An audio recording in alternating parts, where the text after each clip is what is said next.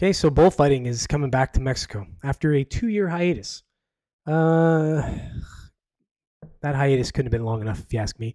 This is a disgusting thing. I hate it. I hate watching these guys stab bulls. Bullshit. The bulls probably do shit. Sadly enough. Ugh, awful. I can't believe I say stuff like this. It's just stop me. I'm going to read this article from CNN. This is CNN World. Garbage. But let's see what they have to say. Return of bullfighting met by protests in Mexico City. Animal rights activists took to the streets of Mexico City on Sunday to protest the return of bullfighting to the capital after almost 2 years. Torture is not art. It is not culture, and yes to bulls, not to bullfighting. Were among the chants heard near Plaza, Mexico. A 42,000 capacity bull ring thought to be the largest in the world. Oh, that's awful. 42,000 people to watch that shit. Mexican animal rights group PASDEM posted a series of videos on the protests on X, including one highlighting that the torture of innocent living beings is about to start. The bullfight was the first in almost 2 years, according to the Plaza Mexico Facebook account, which celebrated the return of the bulls in a series of posts. Bullfighting is more alive than ever, and our fans are making the most of an enjoyable family atmosphere. That's kind of hilarious. An enjoyable family atmosphere. Hey, kids, what do you want to do on Saturday? Let's go watch bulls get stabbed to death. Oh, yeah, cool. That sounds good. What a family outing. Bullfighting was suspended in 2022 as part of a long-running legal case. Oh, by the way, you're lucky I didn't throw a bad Mexican accent in there. I thought about it, but then I thought differently of it. But in December, Mexico's Supreme Court ruled that the events could take place once more, according to Reuters.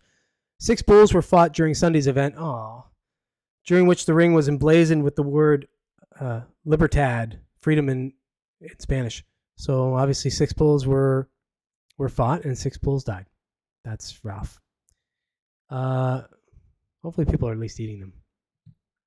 Once the gates of the bull ring, riot police lined the streets as black-clad protesters tried to break through fences and shouted at attendees in front of walls spray-painted with anti-bullfighting slogans.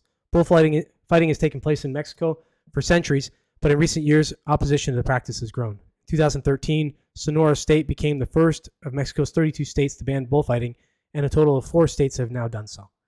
In December, President Andres Manuel Lopez Obrador, is that 2 people or is that 1 person?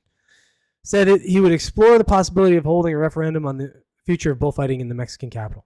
7 other countries around the world also hold bullfights: Ecuador, Spain, Colombia, France, Peru, Portugal, and Venezuela. I didn't know France and Portugal, to be honest. That is a surprise to me. I knew all South America. I didn't know Portugal. I can see because it's, a lot of the Portuguese down in South America. But France, that's surprising.